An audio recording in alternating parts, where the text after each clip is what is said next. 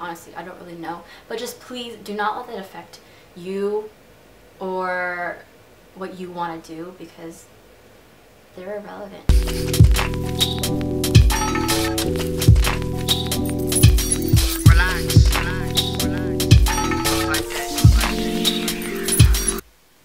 Hi guys, so I'm going to do a kind of advice video for people that maybe want to start a beauty channel on YouTube.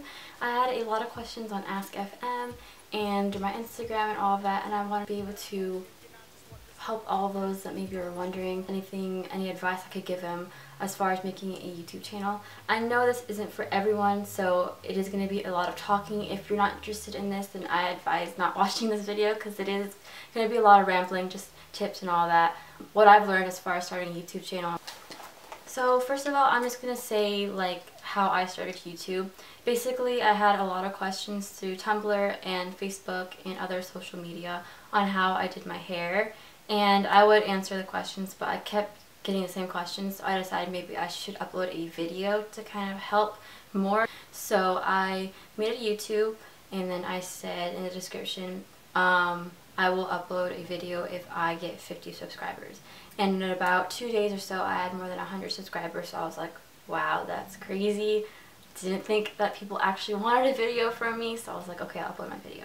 So I uploaded my video. It was my wavy hair tutorial, which I still have up.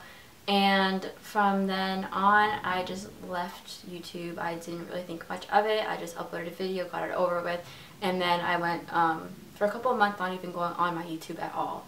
And then during summertime, I got really bored, didn't have much to do, but I had a lot of free time. So I went ahead and looked back on my YouTube, and I realized I got a little bit more attention since the last time I saw it. So I was like, maybe I should start uploading more just for fun, because I really like fashion and I really like makeup, and I still got a lot of questions on how I did certain things. I still want to be able to answer those questions and help anyone out that wanted to know.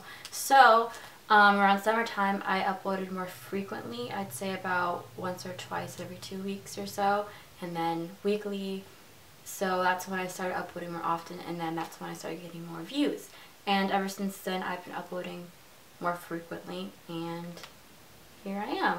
So like, I only started my YouTube in January. I stopped, so really I didn't start till around summertime. So I know that I won't have as much experience. I still have a lot more to learn, but I wanted to share with you guys the things I have learned and what I think helps as far as starting out on YouTube and how you want to go about doing that. For me personally, what worked. So yeah. So first of all, my camera.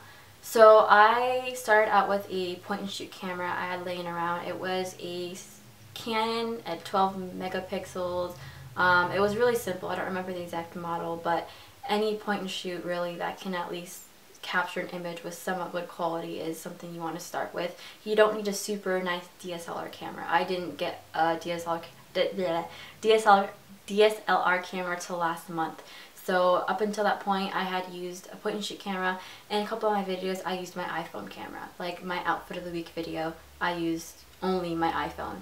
And so as long as you have a simple camera, you don't really need a nice one. It's nice to invest to get a nicer one, because you can do more. Having better quality videos might attract more people and all of that. So it is nice to eventually get one, but starting out you don't really need one. So don't think that just because you don't have a super nice camera you can't make videos, because that's not true at all. Next is editing. I started out using iMovie because it was on my laptop. I have a MacBook and I just played around with it, and then I eventually got into Final Cut Pro because I noticed that a lot of famous YouTubers use that, and I really liked how their videos looked. And Final Cut Pro is a lot more expensive. It's $300, and I think that if you're really serious about making videos, that you should invest in it, because it will help you out in the long run. If you're just playing around, you don't really know for sure if you really want to do YouTube, or if you're really going to get really into it, then just use something cheap. Like iMovie is $15. If you have a Windows Movie Maker, use that. I don't really know much about that because, like I said, I have a MacBook, but I didn't have anyone teach me or anything like that. I kind of just taught myself. It's pretty self-explanatory as long as you really look into it. Maybe look up YouTube videos on how to do stuff, or just play around with stuff. I feel like it would be really easy to teach yourself. But editing is really good for videos, because A lot of times people like to put down their camera and just film one long section of them just talking, but a lot of times you end up talking about stuff that people don't really care about, or you end up rambling, which can lead to people exiting out of your video or not really being interested in watching the rest of the video, even if you have good things to share and all that. People just don't have attention spans for that sometimes, and I find myself doing that sometimes too. So yeah, but it's a lot easier for you to be able to make better videos if you edit them, so that way you can at least cut different clips and paste them in a sense so everything makes sense and you only get across what you really want in your video, and it looks more professionally done than just sitting down with the camera. But as you know, if you're starting out, you learn from your mistakes. I mean, it's fine if you do that, but it's nice to be able to edit because it makes your videos look a lot better. And also, a lot of lookbooks I have and stuff, I like to add texts to, you know, say where certain things are from, or add filters, or add different, you know, all that type of stuff. It just makes the video look better. So eventually you can learn and get into that if you have already. I use natural lighting in about, I'd say 90% of my videos. Natural lighting is the best lighting. The camera quality turns out better if you use good lighting. Lighting is really important to be able to show whatever you're trying to show without being underexposed, too dark, or overexposed and too bright.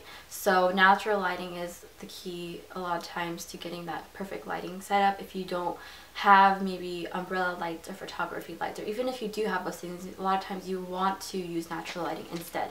So I advise you filming in a well-lit room during the daytime on a sunny day, and it's kind of hard to do that if you live in an area that doesn't get a lot of sun, or if you like uploading or recording during times of day where it's dark outside. So umbrella lighting is then a good idea for you to use if you want to use that instead. I got my 2 umbrella lights off of Amazon. I will link those below, but those are something you can invest in if you want to have at least as an option if natural lighting is not an option. Next is, I advise you to promote yourself on social media. I don't think you should shove it in people's faces and constantly be posting like, oh, check out my YouTube, or, you know, emailing everyone and messaging and texting everyone, hey, I got a YouTube video out or whatever, because that can kind of get annoying. But have a link at least in your bio, because if people are curious, they can look into that. Every now and then maybe say, oh, I uploaded this video if you guys want to check it out, or anything like that. Just so that people are aware, but don't, like I said, shove it in their faces. Next, I'll be talking about content. When I mean content, it's about what your videos are based upon. I think what really helps is to have one of your videos have a lot of views, or I guess go viral would even be better, is upload like popular videos, upload commonly searched videos. Like my hair care routine video is what helped me get a lot of subscribers. I think a lot of you guys came from that video, because that's a really common video people look for, like skincare routines, room tours. If you get that one video popular, you get more attention on your channel through those people watching that video. Also, I like to ask people what they want. If you notice, in pretty much all my videos, I always ask you to leave comments for suggestions, because I really do use those, because I want to know what you guys want. Because if I'm uploading things people don't want to watch, I'm not going to get any audience or any views. So I want to be able to answer people's questions that people have, so that way I know when I upload it, it actually helps someone, or actually helps people, not just to upload. So yeah. Another thing is thumbnails. Thumbnails are the pictures that people see when they search your video with that little box, like, so that way they can press onto it and be like, oh yeah, I want to watch that video. But a lot of times I look at thumbnails and think, okay, if that's a good looking thumbnail, it's probably a good video. I think that thumbnails are pretty important. You want to make sure that your thumbnails can either be a still picture, so you can take a picture maybe with your makeup products or your clothes or whatever. And what I like to do is make collages and upload it onto my computer, and then use it as a custom thumbnail. Custom thumbnails are, I think, available to anyone. I'm not sure if you have to be sponsored or not, or partnered. I'm not really sure, but for me it's an option, I know, and it has been an option since I first uploaded. But basically, when you upload your video, on the side there are boxes with different thumbnails you can have, and then at the bottom it says custom thumbnail. You press that and then it goes to your documents, and you can pick a picture. So if you make a collage, you just save it onto your computer and pick that picture, or if you took a still picture of yourself, and you can upload that onto there for a custom thumbnail. So that's something to think about also when you upload videos, is to have a nice looking thumbnail, because that attracts more people to your videos too. So I'm going to talk about consistency, and that means how often you upload, which, as I mentioned before, was really important for me, because I uploaded one video and I got a little bit of attention, but I feel like if I were to continue to upload more often, I would have more subscribers, because when I did that in the summertime, I started getting more views and more subscribers because I was uploading more frequently, and I had more videos for people to you know, be able to look at my channel. Because if you have just a few videos, it's hard for you to be relevant. But if you have a lot of videos, people can, you know, see in the related videos or be able to watch, and people just want to be able to know that you are going to be uploading consistently, not that you're just going to upload a few here and there and they're not going to get that much from you anymore. So consistency is important as far as making sure you start a channel and maintain a channel. Next is haters. Haters go and hate. Just kidding. Not really. I feel like YouTube is a great place for people to support other people, but a lot of times people end up writing negative comments, and I mean, I don't think you should take it into consideration, because, you know, if you're doing what you love, it shouldn't matter what people say at all. So don't let that stop you from doing what you want to do. If you want to make videos, if that's your passion, if you like film editing, if you like fashion, if you like beauty, if you like anything that you're making videos on, that shouldn't affect you, because you should be doing what you want to do, and what people, you know, say doesn't have to mean anything, because that's what they think. It's not really, it shouldn't affect you. So don't let that, you know, matter, because I mean, every now and then I do get those comments, and it hurts, and I don't know, it's just,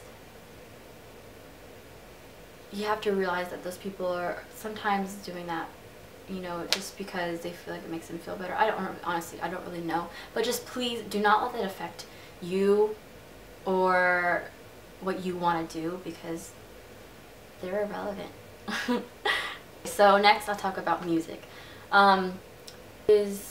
Copyright infringement is a huge issue on YouTube, and if you basically copyright infringement is when you use a song that is owned by an artist or owned by a company in your video, and basically even if you say like the song, the artist, and who it's by and everything like that, you can still get flagged for that, and sometimes it ends up having your video actually taken down. It hasn't happened to me, but I have had a video flagged, or a couple of videos flagged for having content of copyright infringement music stuff.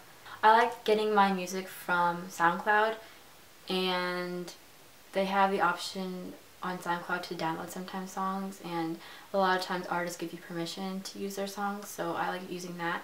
A lot of times if you use remixes and songs people never ever heard of, then you are okay, but I would not risk using music that is mainstream or a lot of people know about, just because there's always that risk. People sometimes get away with it, but I don't think it's a good idea to do that if you're really serious about making videos, because that can be a problem.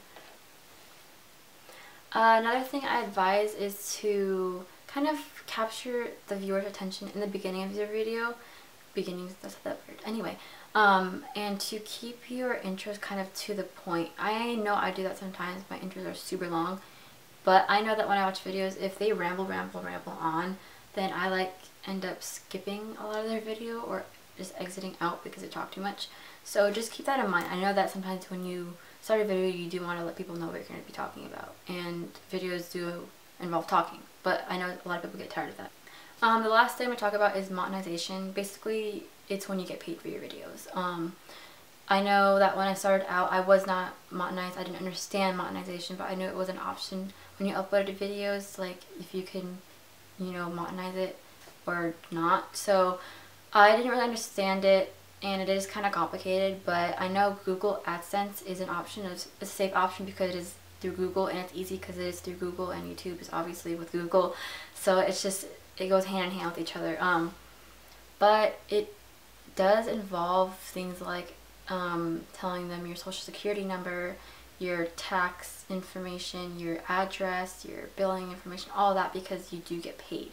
And I don't know exactly how they pay you, like what exactly is the whole rates that go along with that, like is it by subscribers? I know as factors of your views, your subscribers, how many times people click on the ads that show up, because you get paid through those ads. The ads that people have in, like before videos, that's what they get paid for, is for you watching those little ads before their videos. So I'm partnered with Style Hall, and by contract I'm not allowed to say much about like as far as what I get paid or how I get paid.